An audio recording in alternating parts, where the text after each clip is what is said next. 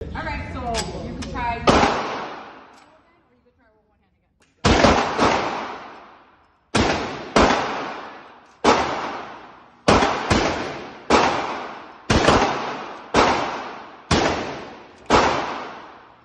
Hello everyone, this is Steven from the Even Steven channel, and today we are taking a look at the Cimarron Texas Brush Popper.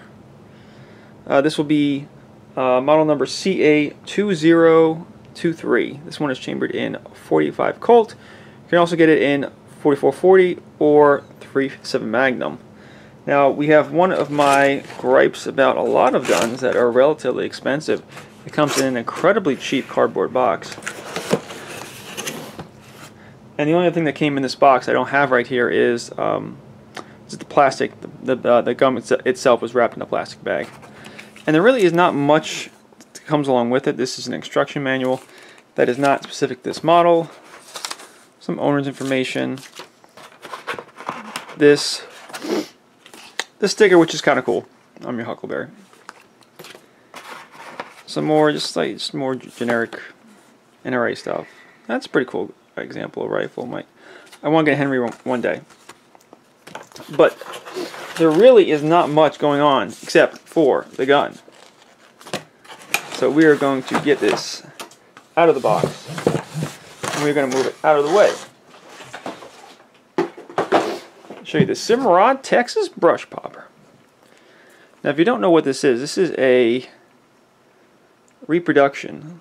Can I zoom out at all? No, that's it. Zoomed out. This is a reproduction of the Winchester Model 1873. And the Winchester Model 1873 came in a variety of different configurations, but never in its initial offering really came in a 45 Colt. And that's kind of a modern accommodation. 4440 is not particularly popular, and a lot of people do 45 Colt or 357 Magnum. I want a 45 Colt. I know it's more expensive, but I kind of wanted a little bit more authenticity, a little compromise between the authenticity of the 4440 and the practicality of the 45 Colt. So we'll go back to front. Initially, I wasn't thrilled with the wood on here. I'm not sure how well it's coming off on camera with this glare right here, but the wood is growing on me. At first I thought, it's a little cheap, but it's growing on me. You have kind of a little bit of a curved butt plate, more of a, I think you call that Schutzen style. The 1873 came in a variety of configurations. You could probably get it more flat, or you can get it more curved. It's a little more curved, and I like it. I like the metal fixings that kind of come along with it. This coming here, that way, it looks nice. Pistol grip. I like a little bit of a pistol grip on my lever action guns. A little bit of checkering here. It's good. This actually says, I will spin it around. I can show it with the glare. Model 1873. And on the lever itself, oh wow, it says, if I can show it right, A Ubete, Italy, and that looks like the serial number there.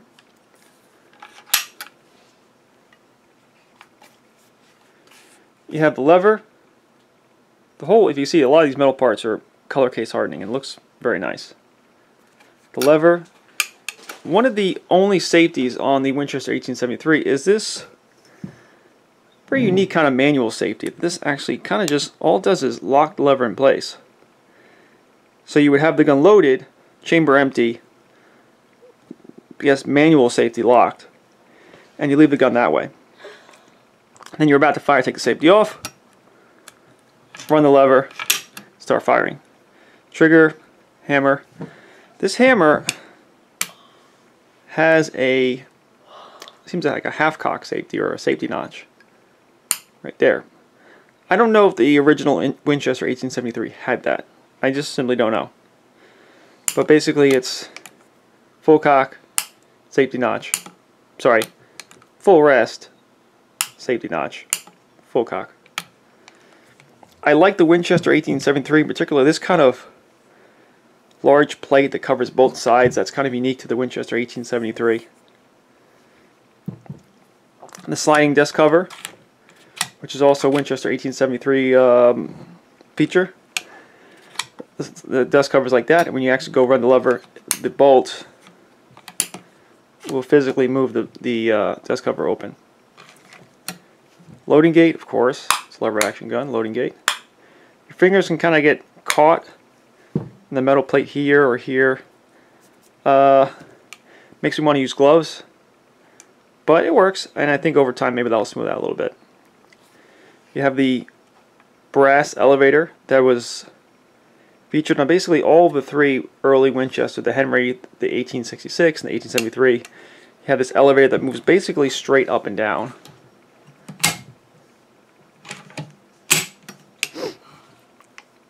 Here's the bolt. And again, when you're running the lever, especially when the hammer's back, there isn't a whole lot of movement. The very last bit of travel, when basically the bolt snaps up. Not the bolt, the elevator snaps up.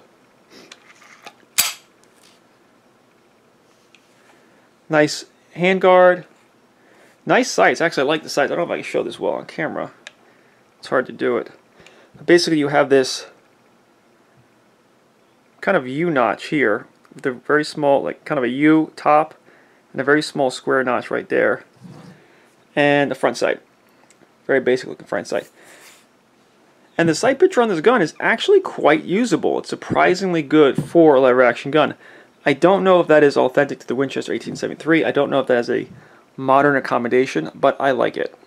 Good job, Cimarron and Uberte. You have a 10-round magazine. You have an 18-inch barrel, which is rounded in the front and octagonal in the back. It's an interesting choice. And overall, this gun is kind of meant to invoke, you know, it's the Texas Brush Popper. It's made to invoke the idea of someone being out on the prairie, out on a homestead, and using this as, I guess, a dual hunting defensive rifle. So we got Cimarron repeating arms, Fredericksburg, Texas, USA. This is King's Improvement Patent, March 29, 1866. And then the second one is October 16, 1860. So you have the patent information for the 1866 and the Henry rifle, which doesn't need to be there, but looks cool. 45 Colt. And just overall, I find this to be an extremely handsome looking gun, a very lightweight, handy looking gun. Again, something for someone on the prairie, on a homestead. The Texas Brush Popper. I like it. Now, casually shooting this, standing 25 yards, got decent accuracy. I'm not a great shot. This is me and my friend. We both took turns shooting this. We both enjoyed it. Two of the shots are a little high, but we got Darth Vader. We got him. That's like one box of ammo. The gun is extremely fun to shoot because that 45 Colt cartridge in a revolver is quite potent. But when you put it in a rifle like this, even this one that's a little bit short, it is extremely fun to shoot. Now, I showed that video. There should be a video in the front of me shooting this. The first time I went to shoot it, I had a little trouble because it's a little bit different than a lot of modern lever action guns where there's not a whole lot going on. I mean, except the hammer is forward. There's not a whole lot going on. And at the very end of travel, that elevator kind of snaps up. So that kind of threw me off. And that was the first time I ever shot this gun. And I wasn't quite used to the, I guess you say, battery of arms that comes along with the gun. And that's why you see me fumbling with it a little bit. Because it's not quite like a lot of other lever actions where you move this and the first bit of travel really does all the work. It's only at the end where that really snaps up. Now, one of the questions I had with this gun is, can you basically single feed it from the top? And let's see if I have any of my snap caps here. Let me just grab them. I do have them. Okay. I don't have any 45 long Colt or 45 Colt ammo because it's kind of so fun to shoot and I use them all. But I have a little bit of 45 Colt snap caps here. And at first I thought you couldn't do it. You couldn't top feed this because, like, what would you do? But if the elevator is down, basically what you can do is, I guess you would probably, oh no, I'm out. Pull the hammer back, run the lever not putting up the elevator, and you can just pop one in like this. If you tilt the gun down a little bit, it tends to go in easier. And now it's stuck, which is great. Yeah, it's great for my example. Little finicky, but it can be done. And then it'll just work like normal. The extractor will snap right over that, and there's my snap cap. Just another quick look at the Cimarron Texas Brush Popper. Very fun to shoot. 45 Colt in this rifle is almost nothing. It's like shooting a 9mm rifle. In fact, maybe even a little bit less, depending on the kind of 9mm rifle you have. So what is a gun like this good for, the Cimarron Texas Brush Popper?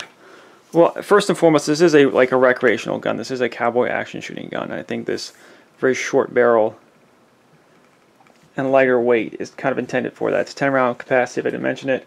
18-inch barrel. I don't know the weight. It's still got some heft to it. 70 pounds. But first and foremost, this is a cowboy action shooting gun. Or just a recreational gun. Now, is it a home defense gun or a hunting gun? You know, there was a time 40 years ago, like that, where this was considered an adequate hunting firearm, an adequate defensive firearm. It was the so-called rifle that won the West. And so how could I say you can't do that with a gun like this? How could you not hunt or defend your life against with a Winchester 1873? Well, the truth is, yes, this was basically the choice, or one of the few choices in the 1880s and 1890s, or 1880s. You know, today there are a lot more modern, better options. And the things we did 140 years ago, maybe we wouldn't do today. Are you riding your horse to work with an Winchester 1873 in the saddle? No. This is an incredibly fun gun to shoot. I actually highly recommend it for its intended purpose as a cowboy action shooting, recreational shooting, but you know, be realistic. It's not a modern rifle. It's not a modern defensive rifle, modern hunting rifle. Buy something that, you know, works a little better. However, for its intended purpose as a recreational gun, absolutely, it's a blast to shoot. It's fun. The action itself is smoothing out a little bit. When I got it, it was a little bit rough. I've been cleaning it out as best I can. I've been working it as best I can. It is smoothing out a little bit. And this is a gun that is most definitely staying in the collection. I love this gun. The way it looks, like the way it shoots. For what I do, I really can't recommend any more highly when considered as a recreational fun gun. Absolutely, you'll have a blast with it. So this is Steven from the Even Steven channel with my review of the Cimarron Texas Brush Popper. Thank you and goodbye.